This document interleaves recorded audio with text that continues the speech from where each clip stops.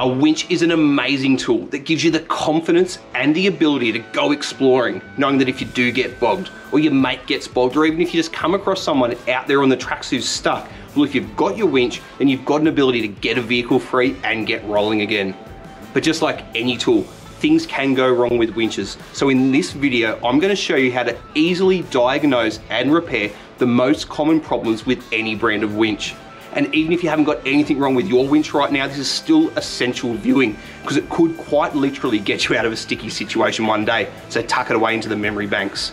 Righto, let's get stuck into it.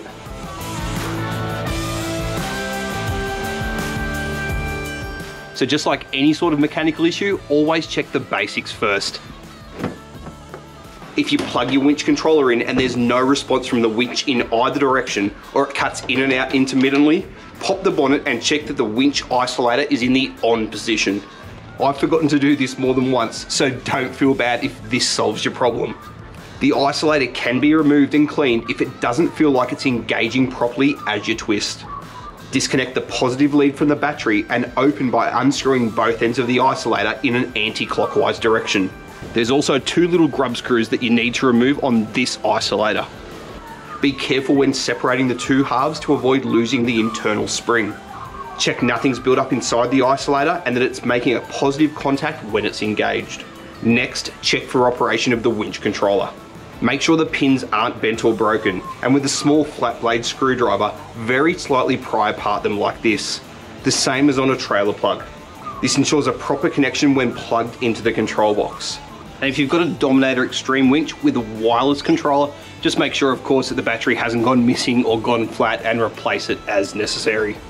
While you've got the bonnet open, check that the connections to your battery are done up tightly by giving them a wiggle. Winches draw heaps of power under load, so it's vital that these connections are done up tightly.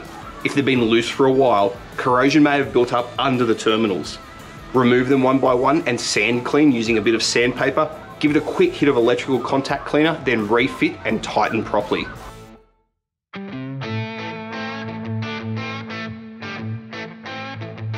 So the next step is to check the connections on the winch motor because they can get knocked loose and come loose over time, especially if you've been working around down there, installing a driving light wiring harness and servicing your engine.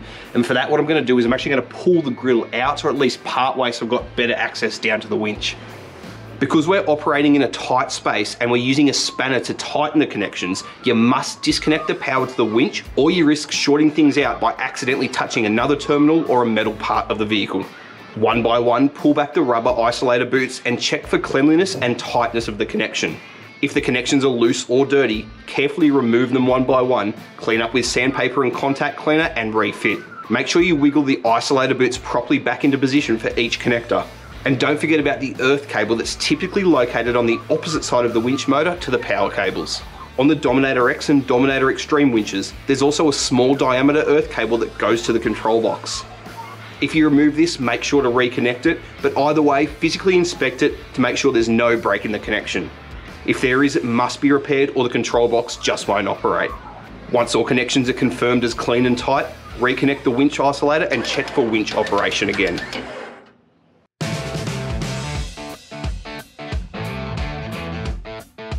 So if that didn't get your winch working, then the next step is to grab yourself a paper clip or a short run of electrical wire like I've got here. We're going to use it to momentarily bridge out a couple of the pins on the plug on the side of the control box. That way we can diagnose whether the solenoids within the control box are working.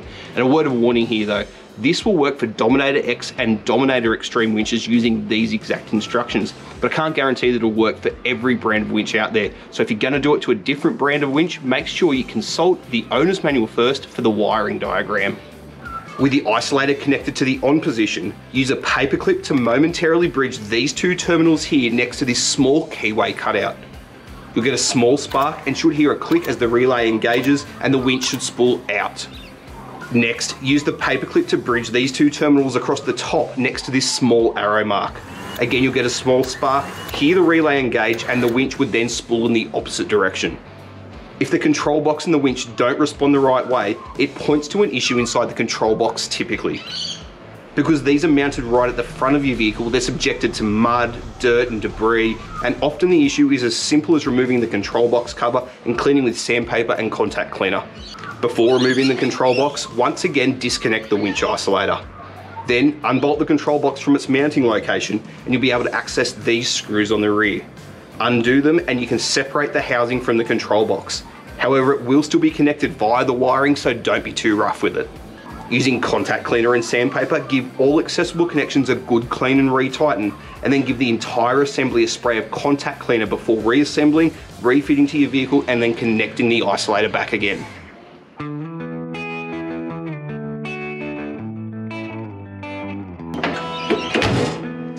Now, here is the simplest trick that you will ever learn when it comes to keeping your winch in good running order. After every four-wheel drive trip, or once a month when you wash your vehicle, spool your winch all the way out and then spool it back in under tension. This gets the motor and the gearbox turning over, gets it warmed up and prevents things from getting stuck through non-use. So typically you'd spool the winch out by disengaging the clutch and pulling it out manually, but the whole point here is to get the winch nice and warm and get everything turning over. So we're spooling the winch out under power. At any time that you're running your winch in or out, it's always good practice to have your car running and just idling. That way you don't risk flattening your battery, not being able to start your car the next time. And also you make sure you've got full power going from your alternator to the winch. When spooling back in, use some sort of tension as you wind the rope back in. The easiest way is to connect to a solid anchor point and winch slightly uphill, using the weight of the vehicle as the tension. And a word of warning here, be smart about what you anchor your winch to. Yes, you're not bogged, but you're still putting a lot of tension on the winch, so you need a proper strong recovery point. And of course, use safety gear too.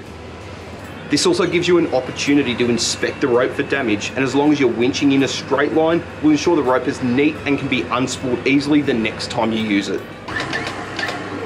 Now, there is one more thing that you can do if your winch still isn't working, but it's so much easier to show you how to do it on the bench as opposed to in a bull bar. So I'm going to hand you over to my mate Mitch, who will show you how to hot wire your winch. It's that video right there.